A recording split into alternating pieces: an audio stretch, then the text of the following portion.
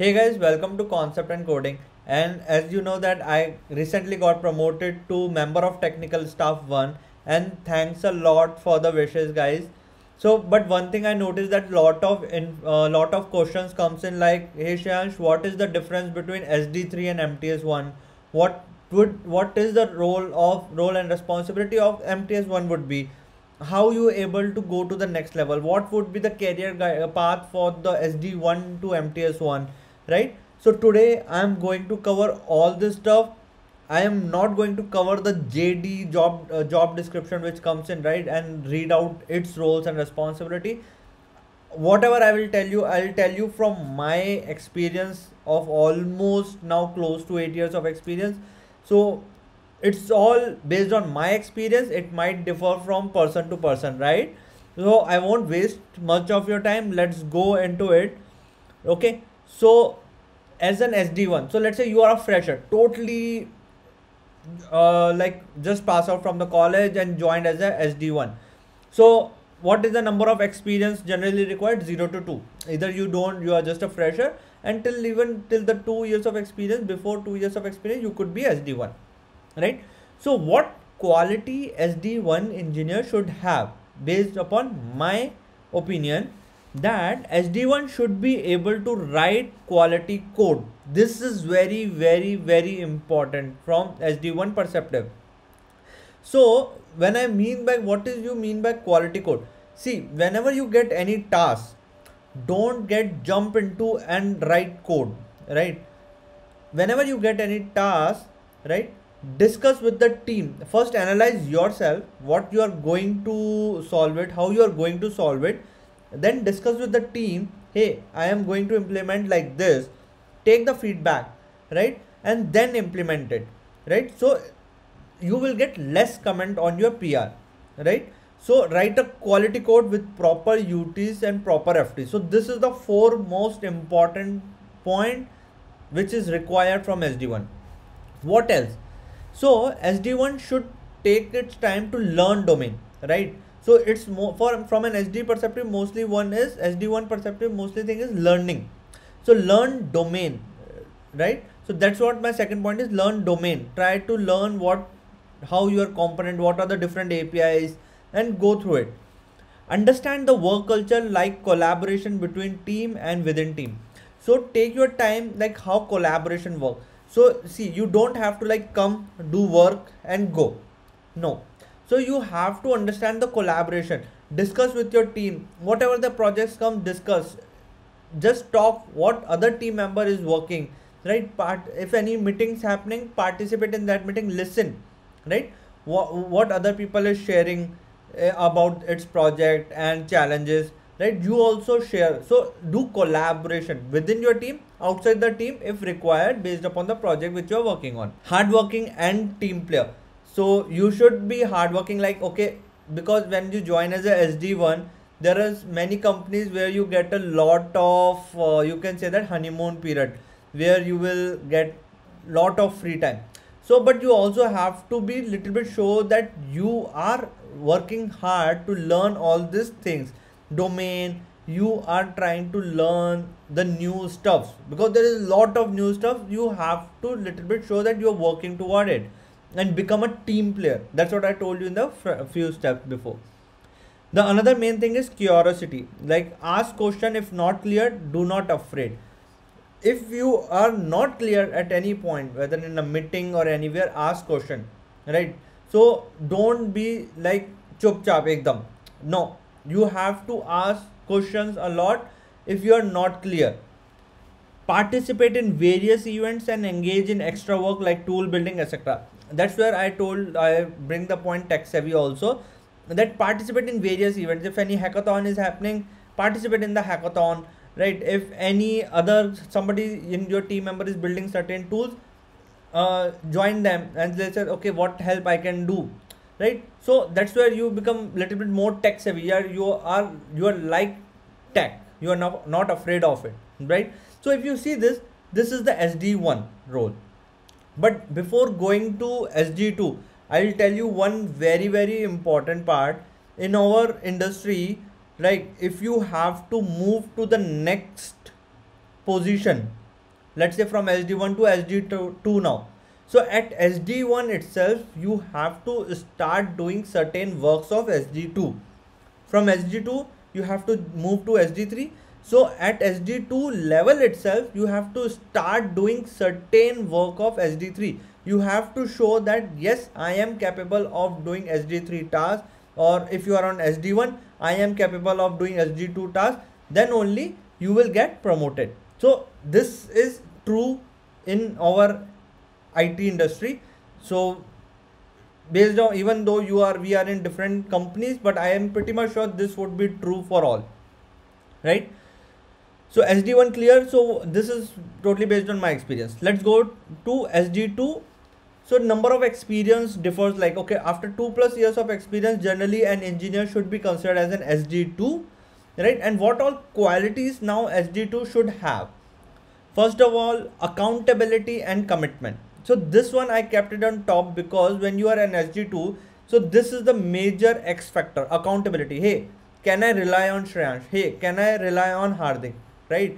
If I give him or her a project, I know that he or she will complete it for sure. So accountable, you have to bring the accountability. You will give me, I will complete it, right? So you have to show some commitment. So commitment and accountability, generally I think it's the same. You have to show the commitment toward the work. Little bit aggressiveness. So when as an SD1 you will join, you will be, I know that sometime happen that we will little bit shyness. Okay, we will try to please everyone. Whatever other person will say, we have to accept, and even if they are wrong, we don't try to say it, right? But as now an SD2, you have to be little bit more aggressiveness. And aggressiveness, I don't mean we have to fight and do argument, but what we have to do is, if you are not satisfied, like, okay, you have come up with this solution or this approach, now other person is saying that, hey, no, this is not right, this is right. Until and unless you are not satisfied, yes, no, I am wrong, why not, keep discussion going on, right? Ask why. Don't get other person say that, no, no Shrayansh, don't do this, this is wrong, do that, and I should not, okay, you are saying, then I should do that. This is just one example of the aggressiveness.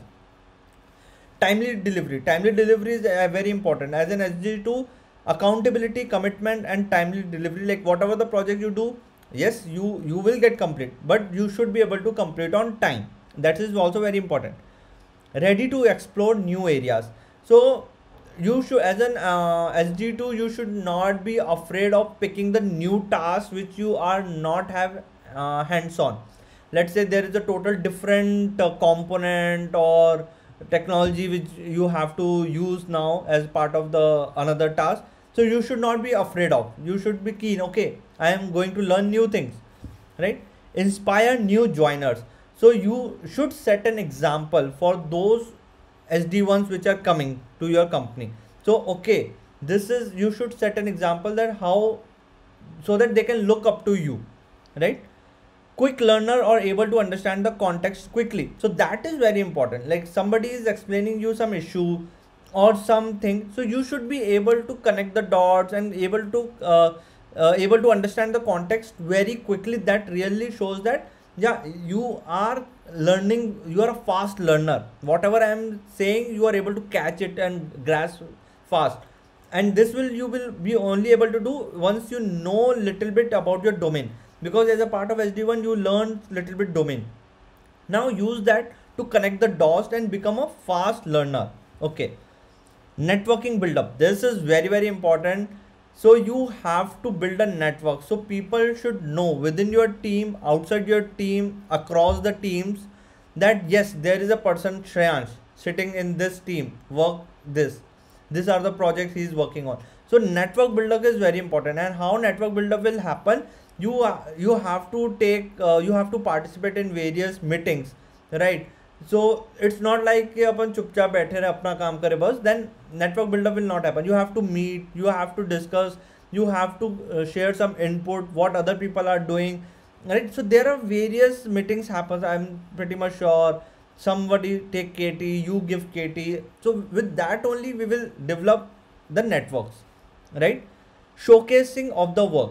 That's what I told you, that if other team member knows that okay, Shrayansh is working on this project, or he made that project, it's like showcasing.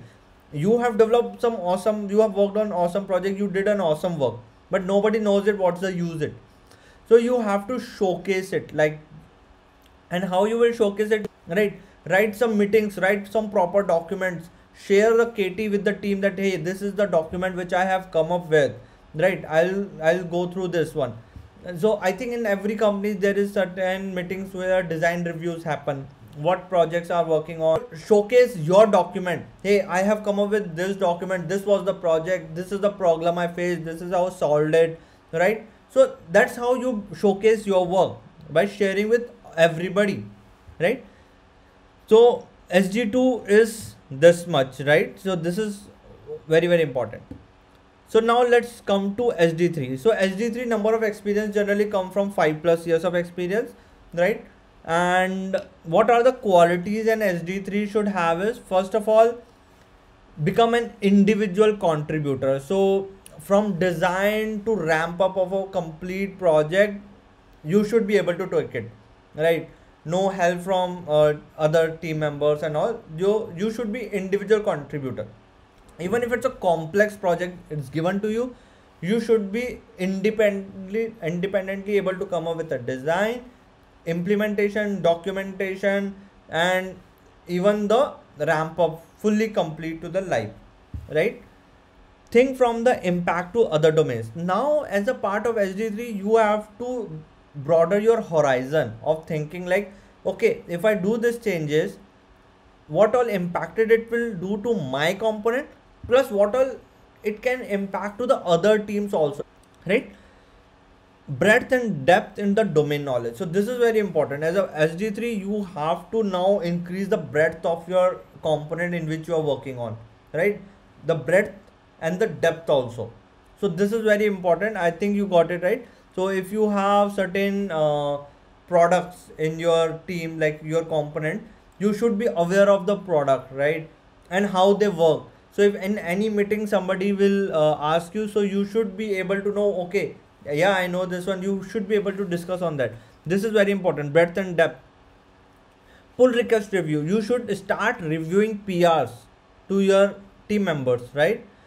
Do as much as the reviews, PR reviews can be done. Lead few tech session or take few initiative like solving your component tech debt. So what I mean to say is that, so take few tech session in the sense, and the tech initiative, like, so in every component there are certain tech depths, like okay, the UT coverage is very down, FT coverage is very down, right? Or let's say the build generation time is taking a lot of time. So there are many kind of tech depths any component has. So take those initiative to improve those, right? Take sessions, how you improve that, right? So that is very important. You have to trust team members and divide the task. So that is also important. So you are becoming an individual contributor, right? But there is one more capability you want, is how to divide a task and trust your team member that okay, you have to little bit divide the load which you have to the team members also, right? So it's not like you, if there are multiple projects coming in, right, and you are taking all the load, right? So that would also not scale. So you have to help scale yourself plus also your team members also. Take decision and do not wait for instruction. So now as a SG3 and with 5+ years of experience, you should be able to take decision, what is right, what is wrong, right? And do not wait for instruction for everything from your manager or lead, right? Hey, don't do this, hey, do that. So you should be able to take a decision, right? So this is SG3. Now let's come to the MTS1. So MTS1 number of experience would be like 8+ years of experience. So what all qualities MTS1 should have? Become an SME, subject matter expert. So now you should be like anything happen in your component, you should be aware of it, what is happening, right? Okay, about cache, DB, right, and the business logic, anything, you should be aware of everything. become POC for all the queries and tasks for your component. So that is important. As once you become an MTS1, the quality what's required is you should become a POC, point of contact, for your team members plus other components team member, that okay, anybody should know that okay, you got stuck here, okay, contact to this guy, right? So you should become a point of contact for your team and other teams. Involved in all team member project and also in all projects design, discussion, etc. Now as a part of MTS1, you still have to work on your task, but also you have to work with your team members, what all projects they are working on, right? And try to unblock them if they are stuck. And you also have to participate in the design, documentation and meetings, discussion. So you have to participate in those also. Those are additional responsibilities which come as an MTS1, right? Understand business. Oh, this is the most important part which many misses. Understanding business, understanding domain is different, right? That become SME, subject matter expert, right? You understand your domain better. Understand business, how your company runs, what all product they have as an overall, how it is earning a profit, right? So you understand. Understanding the domain is different, understanding a business is different. Now you are understanding the business, why we have those products, why customer uses those, how we are generating a profit, right? What all different products we have, when we use those. So from a business perspective, so that is become also important, right? And why we wanted to understand business, because it helps us to ask a right question. If you understand a business, right, from using that business knowledge, if any project come in, you can ask a right question. Help building new generation lead within the team, and that is another responsibility which comes in this. You have to within your team, you have to encourage and push them to grow also, though that is another responsibility of an MTS1 also. So this is the high level responsibilities I divided based upon my experience. I might miss some, alright, and there might be some gap also if you see based upon your company and all, but this is totally on my experience, and I just wanted to share with you how, if you are a fresher, SDE1, SG2, SG3, SG4, but always remember, you will from one level to another level, you will only grow if you start doing some task of another level, right? So at current level itself, start picking some next level tasks and showcase that you are capable of handling the next level task, and then only you would easily get promoted, right? So that's pretty much from me. I hope you will find this little bit content useful, and if you have any questions, please feel free to ping me in the comment section and the LinkedIn. I would definitely happy to help and reply. So thank you guys, and happy Valentine's Day.